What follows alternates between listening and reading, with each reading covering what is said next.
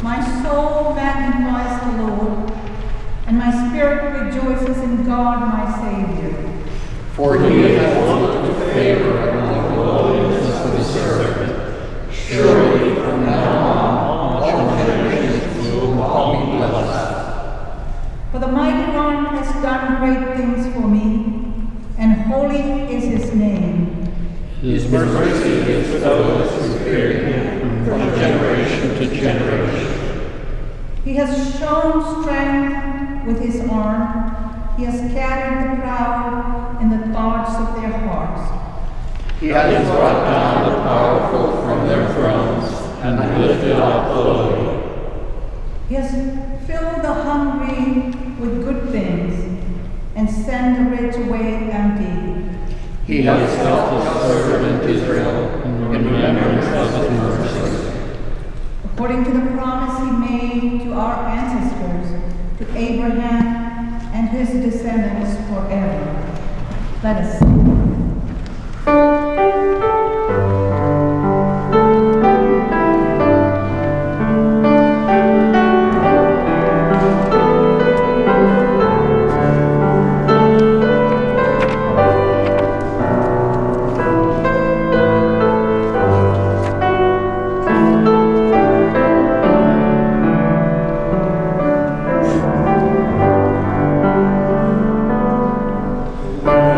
Lord.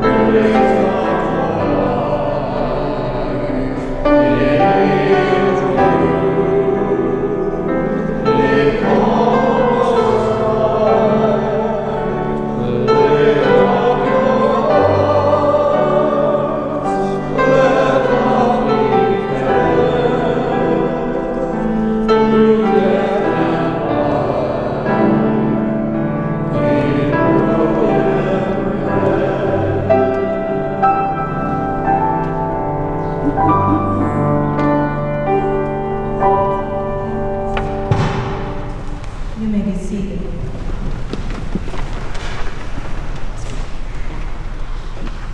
Prayer of confession and the assurance of pardon are printed in the bulletin. In between, you'll have time for silent prayer. Please join me. O creating God, who love us into being, we your children give you thanks. When we fall, you lift us up. When we fail, you restore us. When we are wounded, you nurse us. When we grieve, you weep with us. When we celebrate, you laugh with us. But sometimes we don't reach out to you. We are embarrassed, or we forget your unconditional love, or we feel lifeless. Help us to reach out to you at the end of times. Amen.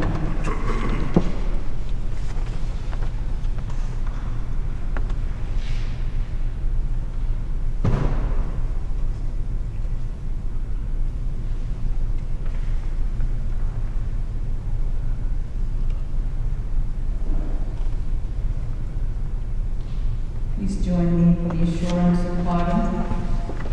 On this Mother's Day, We realize that it is a day of great joy and also a day of great sadness. We remember our mothers of great love who are no longer here with us. We remember those who are estranged from their parents as children. We remember those who wish to be mothers or grandmothers but they cannot. We remember those who are loved by their biological or adopted fathers. We recognize the pain and joy, but we know that God is present with us through all. Grace of God has reached us even when we feel like asleep. Thanks be to God, we are forgiven and restored by the blessing of Christ. Amen. let us take some time to greet one another. Before that, let me just say to you, may the grace of Christ be with you. And also with you. You may move more around and greet one another.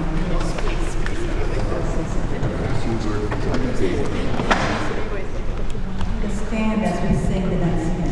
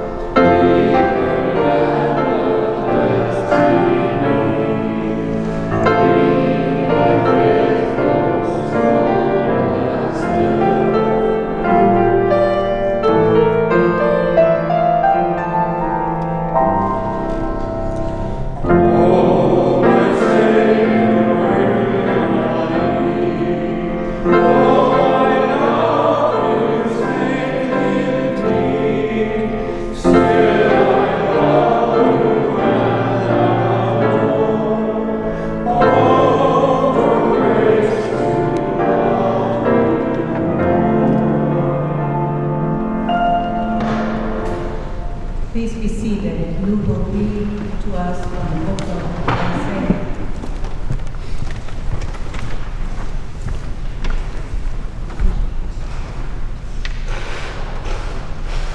The reading is taken from Isaiah 49, 8 to 16. Thus says the Lord, in a time of favor I have answered you. On a day of salvation I have helped you.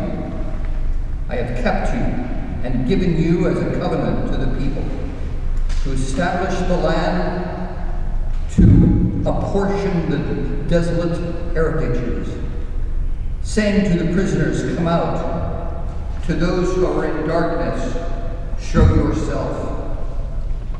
They shall feed along the ways, on all bare heights shall be their pasture. They shall not hunger or thirst, neither scorching wind nor sun shall strike them down. For he who has pity on them will lead them, and by springs of water will guide them. And I will turn all my mountains into a road, and my highways shall be raised up. Lo, these shall come from far away, and lo, these from the north and from the west, and these from the land of Sinai. Sing for joy, O heavens, and exalt, O earth. Break forth, O mountains, into singing. For the Lord has comforted his people, and will have compassion on his suffering ones. But Zion said, the Lord has forsaken me, my Lord has forgotten me. Can a woman forget her nursing child, or show no compassion for the child of her womb? Even these may forget, yet I will not forget you. See, I have inscribed you on the palms of my hands. Your walls are continually before me. God bless the reading of God's word. Thanks be to God.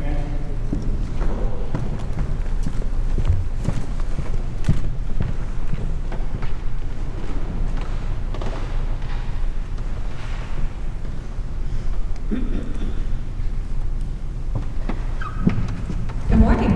Good morning. Happy Mother's Day. Can you all hear me okay? Excellent. Won't you please pray with me?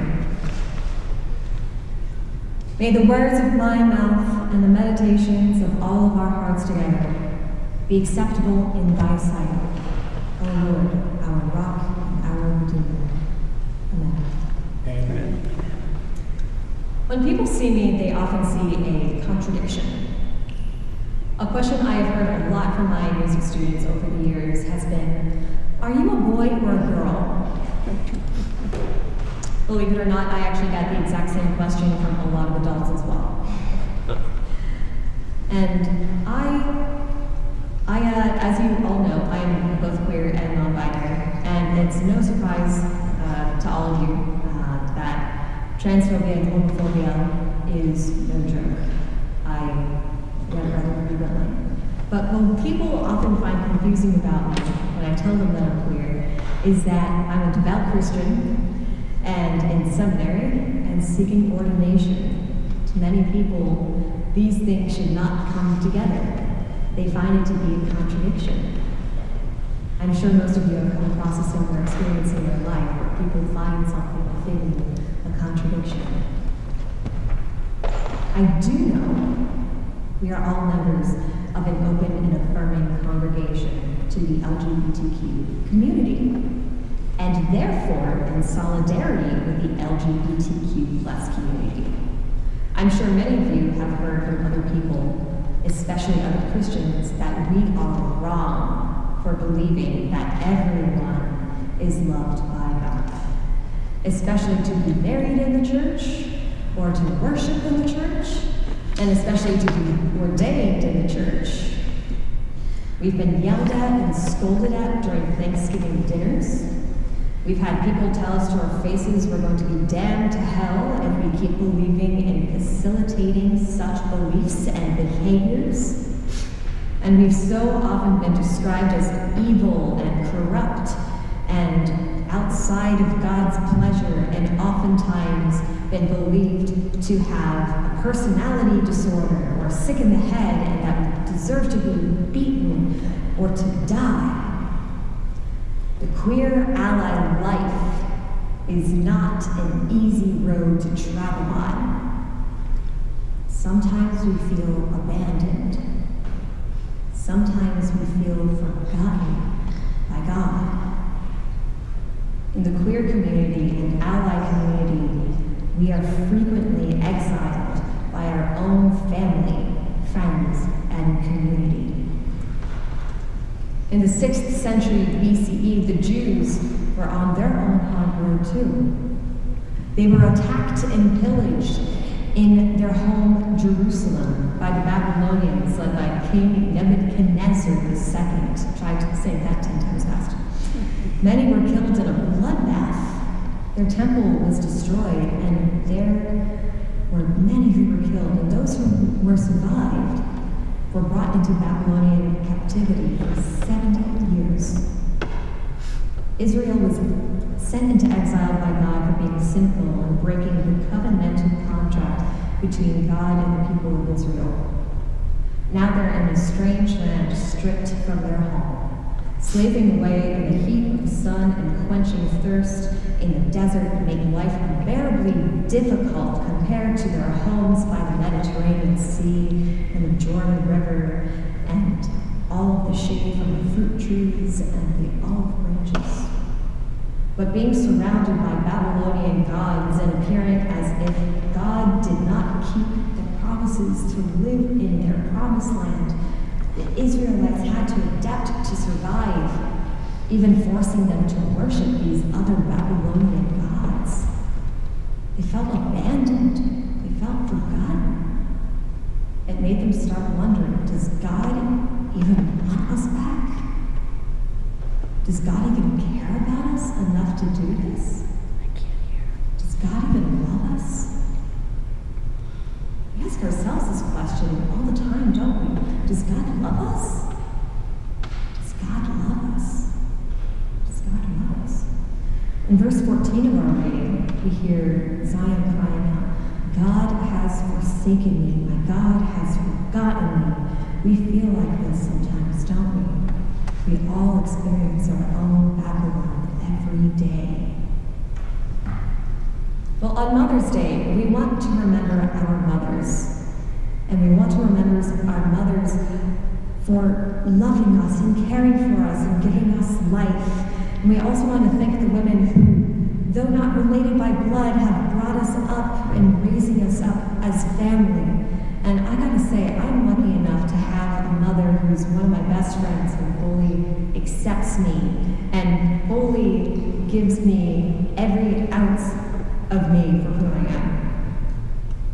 And I commend all of you women in this congregation for being such incredible people and for being incredible mothers to your children. I am just so blessed to be amongst all of you here. I feel like you are all my mothers here. Your children need you. Keep doing so. Not all of us are as lucky to have such wonderful mothers. Some mothers fail to show up for their babies. Some leave their babies behind. Some mothers abuse their babies physically, sexually, or mentally. According to Just Like Us, it's a nonprofit for LGBTQ+ youth, 46% of queer young adults are estranged from at least one family member. 46%. That's a lot. That's a lot. Mother's Day is not always a happy day for some people. But hear this.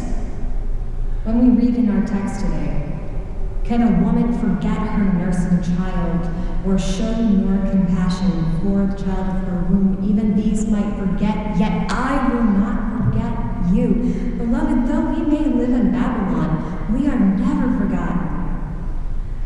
We have mothers that remember us, but God especially will never forget us. We are loved by God. We are loved by God even more than our own mothers. This biblical passage we have today is God's turn speaking in a conversation between God and someone named the suffering servant, who is to be the embodiment of the covenant between God and the people. For years, people have been asking, who is the suffering servant? Well, the suffering servant will set them free from the bondage of the Babylonians to return them home to Jerusalem. Though in addition, the suffering servant will set them free from bondage of sin, return them home to God. Many say King Cyrus, who is the king of Persia, who defeated Babylon, that he is the suffering servant. He was the one that allowed the Hebrews to return home from Babylon to Judah and gave them funds to rebuild their temple. Many say it's Jesus, and I know Ron will definitely disagree with me on this, but I believe that it is Jesus. In fact, Apostle Philip in Acts chapter 8 tells a eunuch this very story of the suffering servant being Jesus Christ. And Christ as the suffering servant means that he is upholding the covenant. That he is upholding the covenant that was lost in the exile and able to give us a connection to God unlike any other. We are a witness to this covenant. And yet for so long, we didn't even know it. Yet, as I've told you before, God loves you more than your own mother. In fact, God will never even forget you because, quoting verse 16, God has inscribed you on the palm of God's hands. You are always on the forefront of God's mind. You, Smithfield, the open and affirming church, you are always on God's forefront of God's mind, yours, inscripted on God's hand. God remembers the promises made to you. The incarnation and resurrection of Christ is just another form of proof that God did not forget about us at all. It was upholding the covenant that God made with us so long ago, that God will forever be with us. Now, I want you all to turn your attention to this window right here, the one on the far left. Now, here you'll see Jesus in the upper room with his disciples. Now, this right here is the depiction of Jesus with his disciples after the resurrection. In the scene, Jesus appears to his disciples with all of his scars. And I think that is a very powerful thing. He appeared with his scars. Those scars are a marker of his love for us, writing our names down on his wrists, the size of nails. In the same way, I have God's name on my arm in the form of a tattoo of the Jerusalem cross from when I came back on a pilgrimage to Jerusalem. And in the same way, all trans folks have God's names written on them in their scars from surgery made whole. Now in Christ Jesus, we are one with God. We are no longer Jew nor Gentile. We are no longer man nor woman. We are no longer straight nor gay. We are no longer cis nor trans. We are one. To be one with God shows us this covenant is fulfilled. To show us that we don't have to be in Babylon anymore. It shows us we no longer are separated by God in the exile. It shows us we are one with God. It shows us, it is to show us that we are never alone. We are never forgotten. We are always loved and cared for, like a mother cares for their child, and even more so. Just because we are one with the queer community does not mean we are separated from God. In fact, it is the opposite. We are one with God. God remembers each of us and calls us holy. God does not see a contradiction in us like many other people do. God sees something that is made whole and beautiful and full of love and acceptance. And in verse 9, as read before, God says, "Come out.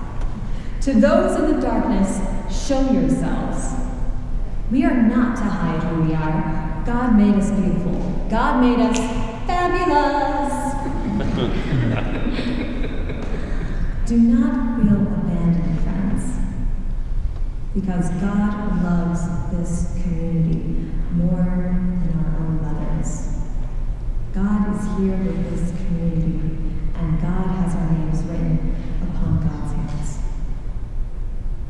Will you pray with me? Mother God, we thank you for your love for us. We thank you for your presence with us, especially when we feel abandoned and scrutinized. And we thank you for accepting all people of your creation. Help us see a brighter tomorrow, knowing that you are there by our side. We pray this all in the precious name of your Son, the risen Jesus Christ. Amen. Amen.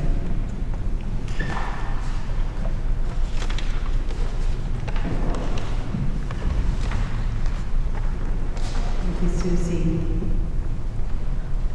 We have to take a few minutes to recognize the Mother's Day and recognize the mothers in our midst. So would you stand? All women, please stand. All women. Happy Mother's Day to all of you. So I'm going to ask the children in our midst, which is Dana, Matt. You may think you're not children, but in this church you are children always, because you grew up in the church. And Brian and Eric. We have the carnations in the front, so I'm asking the children to hand, those of us who are needing a carnation, to hand it at the end of the service. Would you do that? Yes. Sure. Happy Mother's Day, everybody. God bless you all.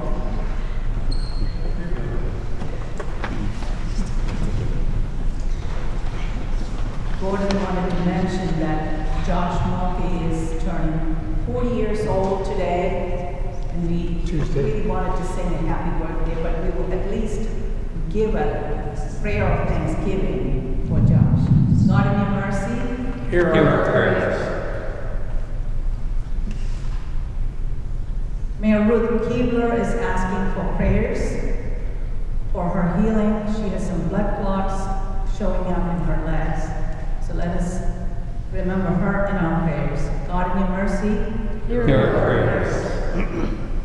I also want to mention that Connie Conley, we know her as Conley, but her official name is Cole.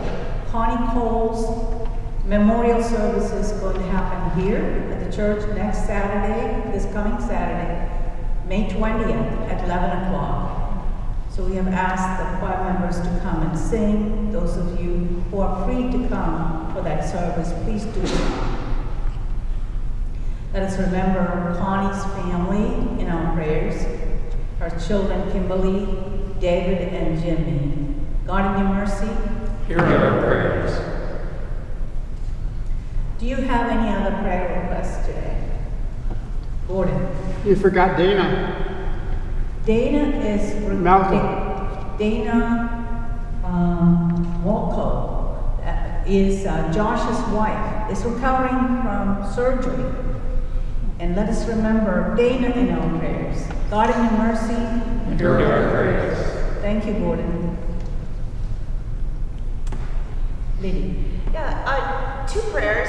First, a prayer of thanksgiving for a friend who has been experiencing chemo and radiation for cancer.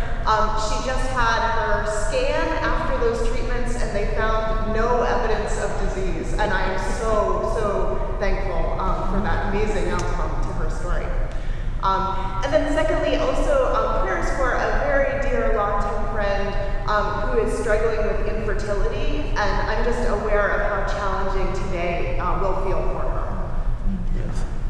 God, in your mercy, Hear our prayer. Liddy's going to be traveling to Scotland, so travel mercies on your way, Liddy. Serena. For all the mothers in the world and all the mothers in heaven. All the mothers in the world, God, in your mercy, Hear our prayers. Heidi.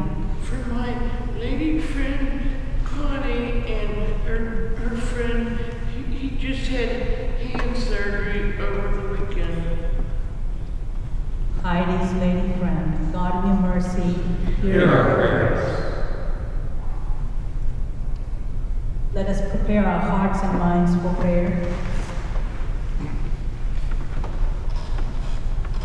We gather before you, O God, on this Mother's Day, to give you thanks for the love received from our mothers and love given to our children and grandchildren's children and for generations ahead. This afternoon, many of us will be greeting our families for festive meals and celebrations with mothers, children, and grandchildren. Bless all our gatherings. We give you thanks for the love that was shown in the creation story and the promise of redemption and the abiding presence of the Holy Spirit in our lives. We remember the words of Jesus, "Because I live, you also will live. I will not leave you as orphans. I will come to you." We take to heart the possibility of a loving relationship with Christ and all of God's people. We celebrate the diversity in our midst and honor our differences and willingness to work towards consensus building. We cry out to you, O God, from a world of disinformation and misinformation, people suffering because of natural disasters, train derailment, toxic chemical spills in our waters and soil, threats of war and unrest, innocent lives being lost due to gun violence, racism, and hate. On this Mother's Day, we all seek the Prince of Peace to come into our midst and dwell with us. We lift all our brothers and sisters, siblings far and near, children and grandchildren as we recognize our mothers, grandmothers, and great-grandmothers who taught us how precious love really is to make us strong in our lives. We raise a prayer for this church and give you thanks for many of us working so hard to ensure the well-being of all of us, and also to create a good worship experience for all those who come to this beautiful sanctuary for renewal in your presence. We recognize our music ministry, all those who offer assistance with the homeless shelter, food pantry, our women's fellowship creating hats and scarves with such love and care. We pray for the family of Connie Cole. We remember Bob Mosner, who is mourning the loss of his sister, Christine Pangella. We pray for Dana and Mary Lou. We lift each of us at this time, seeking healing, seeking your love and hope in our lives. Hear us all as we pray the prayer that Jesus taught us. Our God, who art in heaven, hallowed be thy name. Thy kingdom come, thy will be done on earth as it is in heaven.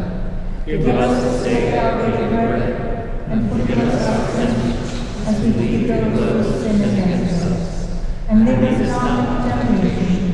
but deliver us from evil. For thine is the kingdom, and the power, and the glory forever. Amen. At this time, let us continue in our worship by the receiving of our tithes and our offerings.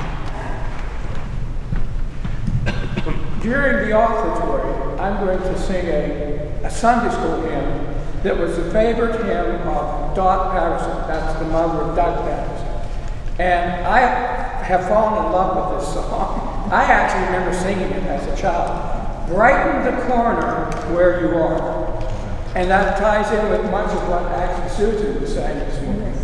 And so here's the song.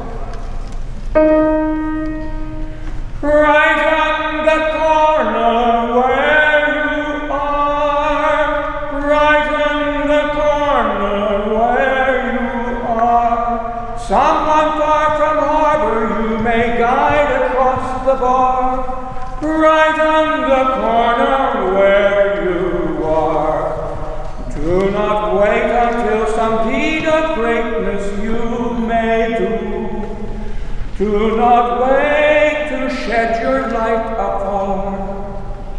To the many duties now never, ever near you, now be true. Brighten the corner where you are. Can you sing it? Brighten the corner where you are. Brighten the corner where you are. Someone far from harbor you may guide across the bar. Brighten the corner where you are. Dot would be thrilled with